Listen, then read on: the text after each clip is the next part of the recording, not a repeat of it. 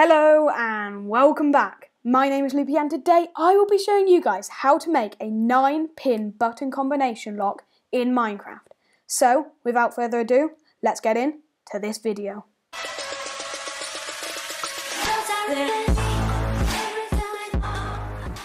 Before I show you the redstone, this is how it works. You're each going to need your own combination. Mine is an X, just like so, and the door will open. Once you've gone through, you press this to close it, and if you ever want to come out again, you press this. If somebody has been messing with the buttons beforehand like this, just randomly spamming them, then all you have to do to fix that is press the reset button. Once you've pressed the reset button, it should work as normal again. All you have to do is put in your combination again, and it should open. One other thing to note is that you can't press each and every button and then it will open. You can only press the ones that you have specified, otherwise it won't work. This is really useful because unlike many other designs, you can just press every single button and the door will open. Admittedly, it makes it a lot more complicated, but it's definitely worth it because what's the point in a combination lock if it doesn't actually do its job? Now that you know how it works, we can take a look at the redstone. So what we've got here to make sure that each one is activated individually is an RS NOR latch. And what they do is they pass this item from this dropper into this dropper. This comparator will then detect that that dropper has something in it and unpower this redstone torch. So the little circuit system thing that we've got here is something that I've created that detects whether you want the button pressed or unpressed. In this case, these two are the ones that you want pressed, and this is if you don't want it to be pressed. Then the idea is replicated on each layer going down as we have 3 layers. Then each layer is connected up with AND gates to make sure that this, and this layer has to be correct for this torch to turn on. Once this torch is turned on, the redstone line will turn on, deactivating this torch and powering this torch, which will then open this door here. The next thing I had to work out then was the reset system, because that is very, very important. So on the other side of this red block, you have a redstone line which leads up to this torch here, which will in turn power these 3 droppers. The reason why we've got blocks above them rather than just redstone lines on the dropper is because without them it would activate these bottom droppers as well, and then it wouldn't power anything. This redstone line also powers this along here, and it's the same concept, it's just moving the item into this dropper here. Then the redstone line moves down into here, which if it's powered, it will unpower this torch, unpowering this redstone line, unpowering all of this, which will in turn power this redstone torch, and it will power again these droppers, moving the item into the top droppers. It was quite hard making the reset system whilst also making it compact, but in the end I got there. And just in case any of you were wondering how this button closes this door, it is also using the reset system, but it's just activating it from a different side. So, I've shown you the redstone and I've shown you how it works. Now, all that's left to do is to show you how to make that redstone. We're going to start things off with a 3x3 area, just like so, with an extra one there. We're then going to place buttons on each block, just here, like so. Then, once we've done that, we want 3 droppers facing upwards, just like that. Then, we'll place 2 temporary blocks like that, remove 1, and place a dropper facing down. We can then remove this temporary block and place 2 more droppers facing down.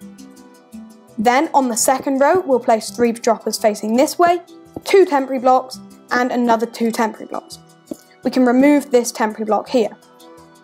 Then we want to go underneath and place droppers facing towards us, just like that.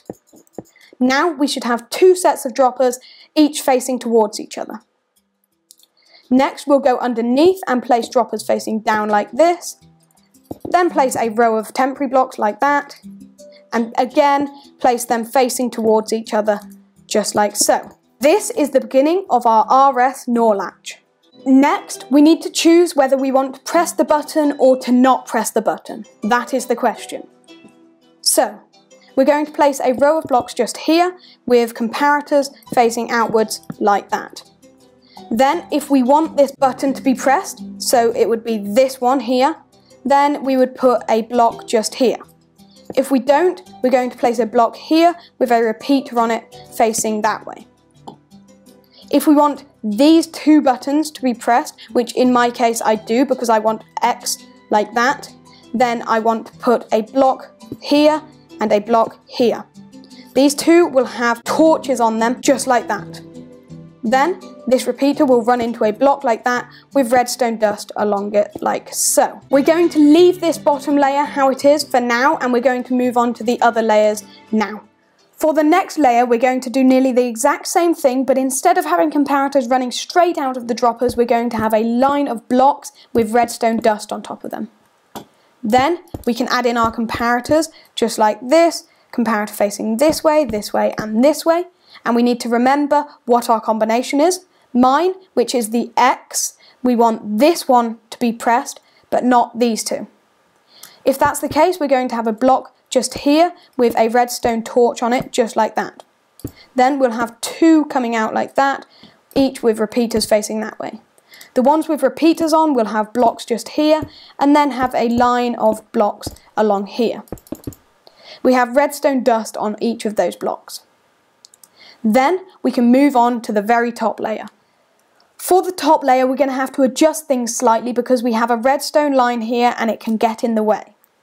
We're still going to start things off with our comparators facing out here, and if you have a button being pressed, it is still the same, where you have a redstone torch on these two blocks and a repeater coming out of here. The difference is, though, we have an L shape here with redstone dust along here like so. The reason why we can't go below is because you can't actually place blocks just there. Now that we've got all of our systems in place, they need linking up. But before doing that, we need our door and room. The door should be placed one block between the combination lock for it to work properly with the redstone that I've put in place. So now that you've done all of that, we'll come down here and place a block just here. We'll remove these blocks and place one here, then one here, and it looks a bit like a V. We'll then place one more block here with redstone dust all on top of these. Then we want a torch on this block with a redstone dust just here.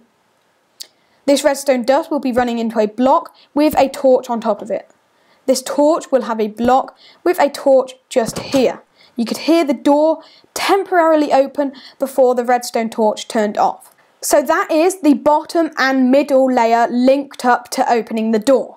The next step to linking them all up is to link the top one to all of the others.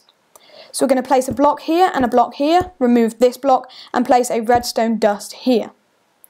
Then we want a torch on here and a block with redstone dust there. Then a torch just there. And now, believe it or not, that is all of them linked up. Let's give it a try. Oh, and I almost forgot, before activating it for the first time, you need to fill in the first droppers with any old item. Without this, the RS NOR latches won't work, and they are the key to success. Now that we've got all that sorted, we can try it for the first time. So I'll put in my combination, which is X. And the door does in fact open. Now we can't close it because we haven't hooked up the reset system yet, but we'll get to that now. So what the reset system does is it basically activates all of these droppers, moving the item from there into this one to reset it, hence the name. So to start it off, we're going to place two solid blocks here with a torch just here. We then want redstone dust here and here with glass just above it there. We want another glass here with redstone dust here and here. Then we'll place a block here with a torch on it like so, and another block here with, again, torch on it. This will then have a block on top of it with blocks running along here and redstone across there. So what we've managed to do here is we've hooked up the top layer and the middle layer at the same time. Now all we've got to do is the bottom layer, and to do that we want to go down 2 blocks like this and place a redstone dust here. Then we'll place redstone repeater facing this way with a block just there. underneath this block you want redstone dust, and this redstone dust will run into a block with a torch on it just like that. This torch will then be powering this redstone dust, which will go along these 3 blocks just there. Then we want target blocks, which are very useful to redirect the redstone signal into these blocks. Now that is the whole reset system done, and you can see that some of these comparators are powered right now, but once we press this, they are going to be unpowered. You may be thinking, but Loopy, that doesn't explain how this button can close this door. Well, that's because we haven't actually set up the circuit for that. However, it does actually kind of explain it, because it is another reset button in a way, because it just unpowers all of these comparators, which will unpower this torch, which will unpower this door. Basically, there's a lot of unpowering. And to set up the system, all we want is a torch just here with redstone dust here. This redstone dust will then run into a block with a torch on it just there, with another block and another piece of redstone dust there. Then we want 2 more blocks with redstone dust on, and you can see that it is connected to a different circuit, and we don't want that. All we need to do to fix that is to just put a solid block there, and you can see they are now disconnected. So that has connected up the top and middle layers, but now we need to connect the bottom. And to do that, all we need to do is place a torch just here with a block and redstone dust. Again, they are connected, and all we need to do is place a solid block to separate them. Then we want redstone dust along here, connecting up these redstone lines. And believe it or not, that is in fact the whole reset system done, and we can test it out by pressing this button, and it should close the door, which it has. Brilliant. Now, admittedly, that was quite a complicated build, but congratulations if you've made it this far in the video, because it will definitely be worth it. Okay, so this is the final test now that it's all completed, and it should work by putting in our combination. The door has opened, and to close it, we press this, the door has closed, and we can walk through just like that.